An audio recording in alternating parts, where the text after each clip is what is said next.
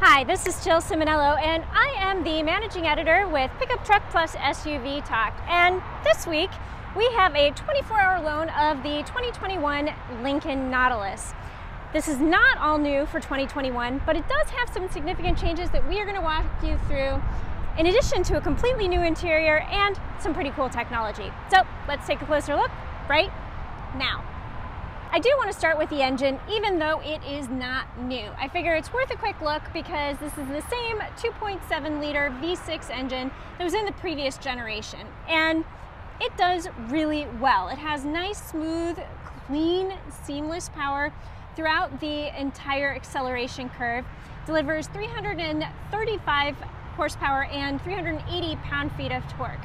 My only exception to the clean, smooth, seamless power is the auto stop start system. So this engine does have an auto stop start system that frankly I don't like, and really I haven't found a system that I do like, but I really don't like this one because there is just a little bit of a lag between when you take your foot off the brake and the engine re-engages, which causes a little bit of hesitation and can be a problem if you're trying to merge quickly into traffic. While we have the engine compartment open, I would like to say that everything is, well, first off, really clean, but second, very easy to reach and pretty well placed. So you've got your dipstick right here. You have your washer fluid right here, and you have your battery jack right here. The biggest change to the Lincoln Nautilus for the 2021 model year is going to have to be the interior.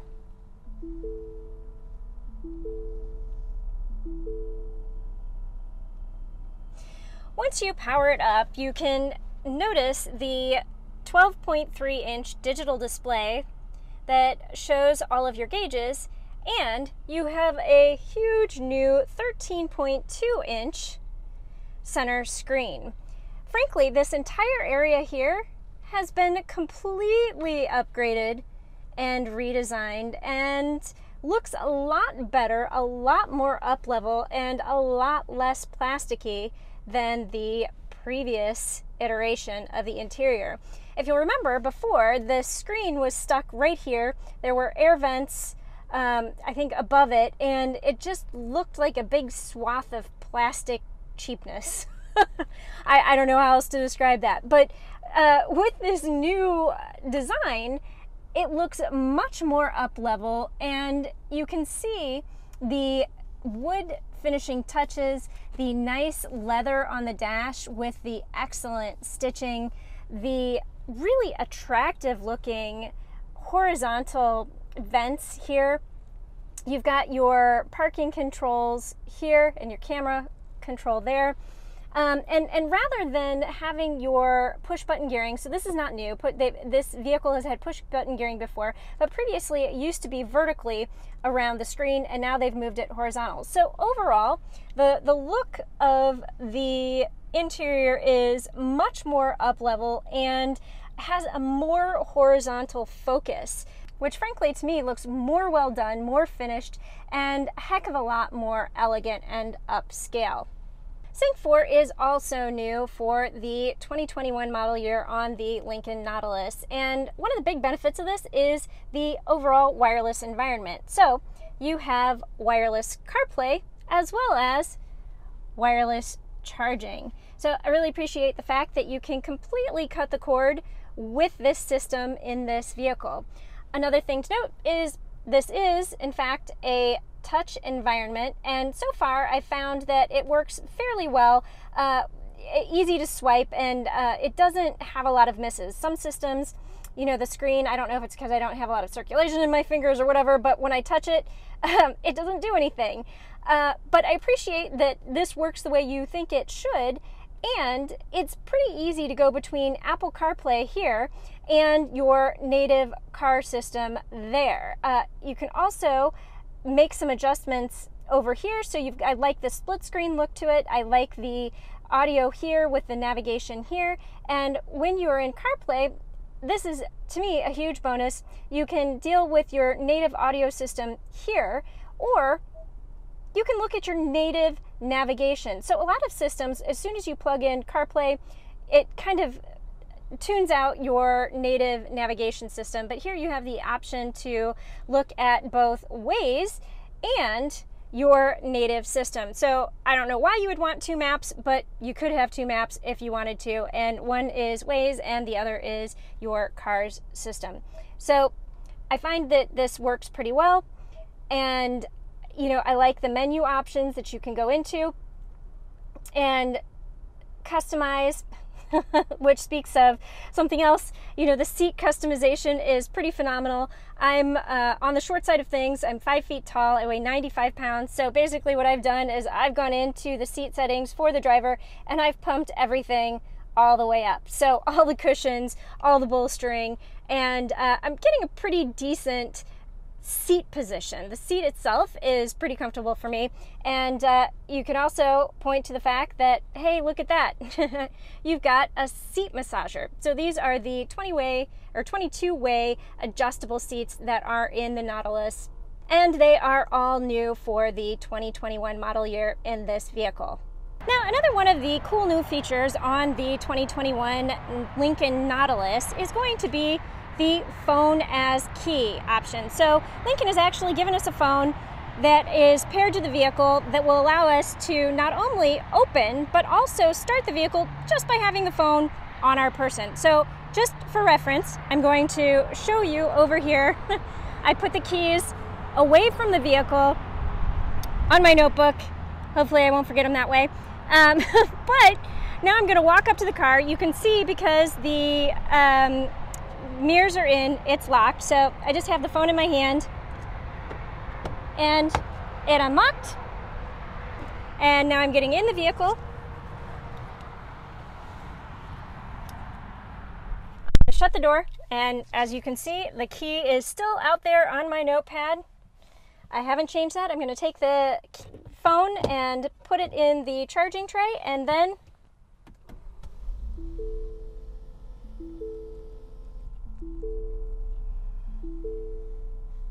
the vehicle starts up. I can drive away without the key because my phone is acting as the key.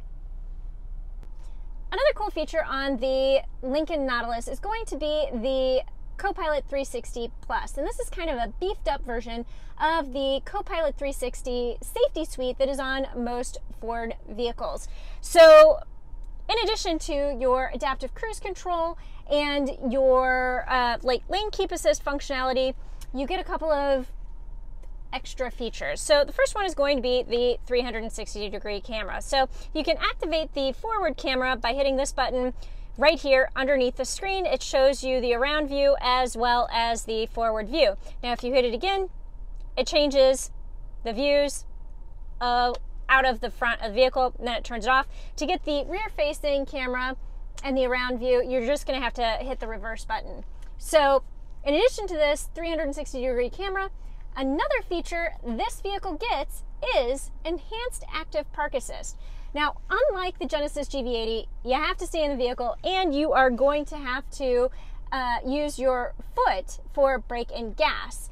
But the vehicle will steer you into the spot and it will get you there without bumping into anything. So that is always a bonus, especially in a place like Chicago where parking can be at a bit of a premium, and sometimes you could get a little bit nervous, or if people are coming up and down your street, you know, you don't want to have to maneuver and out in. So this is kind of a one and done feature, and it will take the stress out of parallel parking, especially if somebody's behind you and looks a little bit impatient. So I know there's a spot up here.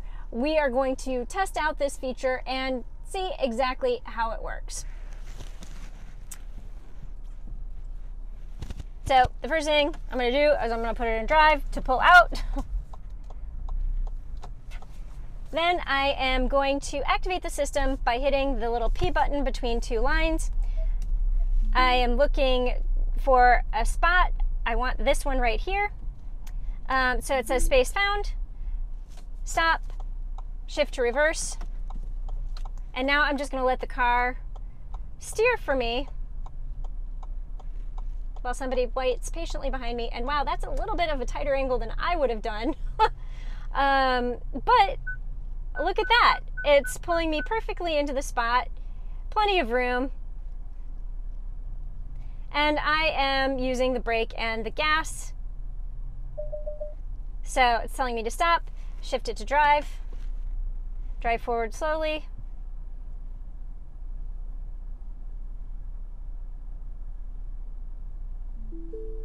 And now it's done.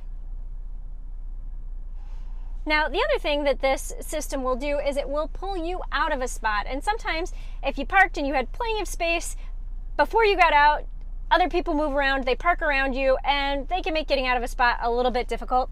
So Lincoln Nautilus can help you with that. Again, you just hit this P button and you're gonna hit the active park assist, and to activate it, you just hit your blinker. So I need to exit on the left side of the vehicle, and it says release the steering wheel, shift into reverse, and drive backward slowly. So again, I have my foot on the brake.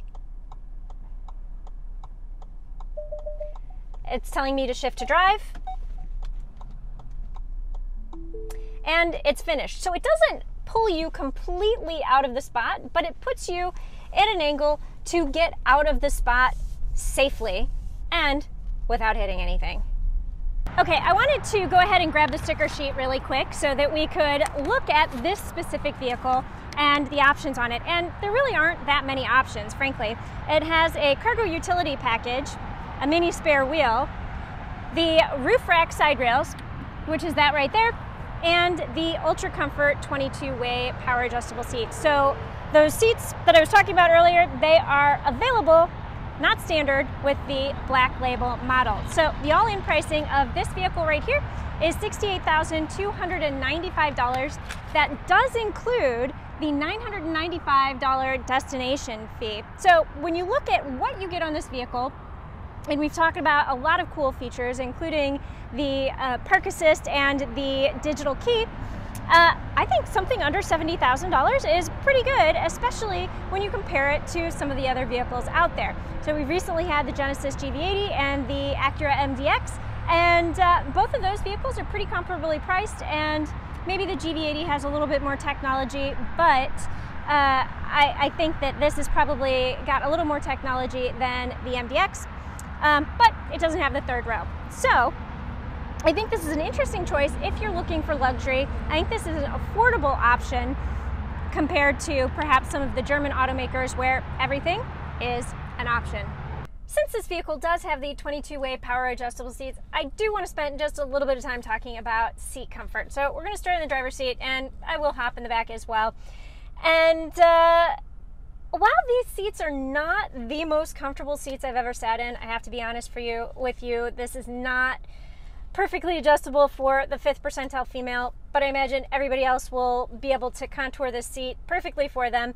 The seat is pretty comfortable. You know, the headrest is nice and, you know, squishy. The seat bottoms have a little bit of cushion while they're still firm. The side bolsters don't grip me because I'm too thin, but they would grip most people. But they're not overpowering either, so I don't feel like I'm reaching around the side bolsters to do anything. So a generally comfortable seat, but it just still feels a little bit big for somebody my size. The one thing that I wish this seat did, I think there needs to be 23 or maybe 24 adjustments. I wish the seat bottom went down. The seat bottom goes up just a little bit, and I feel like I have to sit just a little bit closer to the pedals in order to reach them very well because I can't extend my leg out.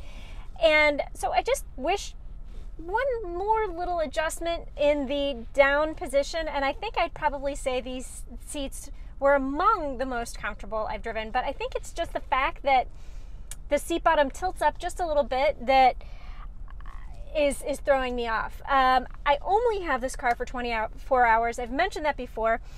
And so sometimes it takes me a couple of days to find the perfect seating position as I hit buttons and adjust things. And so in the first couple of hours, I haven't found that perfect position just yet. But I love all of the adjustability, and I specifically love those massaging seats. All right, so in terms of driving position, I do want to point out this has a higher belt line than a lot of SUVs that I've driven recently.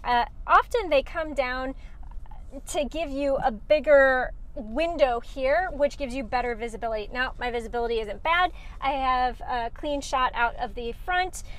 There's pretty decent visibility out the side. The side mirror here does pose a little bit of a blind spot, so when I'm in a four-way stop or a crosswalk situation, I do find myself leaning around it just a little bit, but I think that has to do with the higher belt line. So I just generally feel a little bit short in this vehicle. I know I'm short, but I feel short, and I don't always feel short in vehicles. So that's what I want to say about the driver's seat. Let's take a look at the back seat and the amenities that you have back there.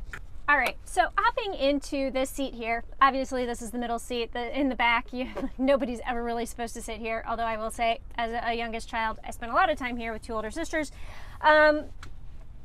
This isn't bad. This is a pretty decent location right here. The seat has a little bit of bounce, a little bit of cushion, so you're not sitting on cardboard or don't feel like you're sitting on concrete or anything like that. And the hump below your feet isn't super high. So, you know, I'm only having like a couple of inches to travel, and my legs are mostly on the seat bottom. So this middle seat here, not horrible. Obviously, when you move over into the outboard passenger seats, that is where the comfort happens. And the seats have some really good cushion and foam to them. I feel some nice support on my tailbone. You know, my shoulders feel nice and supported. Lumbar feels really good. I would say this is a pretty decent position overall. Let's just, for giggles, hook the seatbelt. Sometimes people in the back have a problem with the seatbelt. Nope, it doesn't rub my neck, so this is good. It hits me in all the right places. This would be comfortable. Back here, I do want to point out, other than the seat comfort being a thumbs up, there aren't a lot of amenities. There is a heated seat and there are air vents, but there is no HVAC control. So I find that a little bit weird for a vehicle that's just under $70,000. There are also no window shades, which I think is also a bit of a miss if you're going to be carrying a family around in here. So no HVAC controls, no window shades, but you do have a couple of charge ports back here and a plug, so you have a USB-A and a USB-C port, as well as an actual jack to plug in something like your computer. So seat comfort, thumbs up. Amenities, kind of a thumbs down. I just wanted to get into a couple of driving impressions, and for the most part, they're pretty favorable. On the highway, I feel like the Nautilus is very comfortable and very smooth. It has a nice amount of acceleration to both merge with traffic and pass traffic. And in a city situation, it has just the right amount of power as well for those aggressive maneuvers. As I mentioned when I was talking about the engine, the one thing that's driving me a little bit crazy is that auto stop-start system. And I haven't found out how to shut it off yet. I know there's got to be a way, but I haven't figured it out. There is no hard button that I've seen on the center stack that has the little A with the circle around it, which is usually how you turn it off. I have a feeling it's embedded in the screen, and I just need to play around and figure that out. So stay tuned for when my driving impressions are over, because I'll probably show you really quick as an amendment how to turn that off. If you are trying to be aggressive to get into a small window of traffic and your engine is off, you're going to miss that window, because there's a little bit of lag between when you take your foot off the brake and when the engine turns back on. So if you're going to not disengage the system, you definitely need to make sure you take your foot off the brake well before the light turns green, or before you need to make your turn, so that the engine is already on when you start your maneuver. Different way of driving, and frankly, I find that a little annoying because sometimes I forget. I want to say that in terms of driving impressions, you get a real sense of calm, quiet luxury, which is kind of the point. All right, here's the amendment I promised on where the location of the auto stop start system is. So first, I'm going to again show you the buttons surrounding the info screen. There is nothing here that has that A with the circle on it. And even when you go into settings or apps, there is nothing that shows you how to shut it off. So I kind of found it by accident when I was playing around with something else, but you hit this button right here, and look what pops up. Driver assistance and the ability to shut off your auto stop start. Yeah, and shut it up. But that's how you do it, and you have to do that every time. Now it is time to wrap up this review. So thank you for sticking around with me to check out the new interior and some of the new tech features on the 2021 Lincoln Nautilus. I hope you also follow us on the web at pickuptrucktalk.com, and I will see you down the road.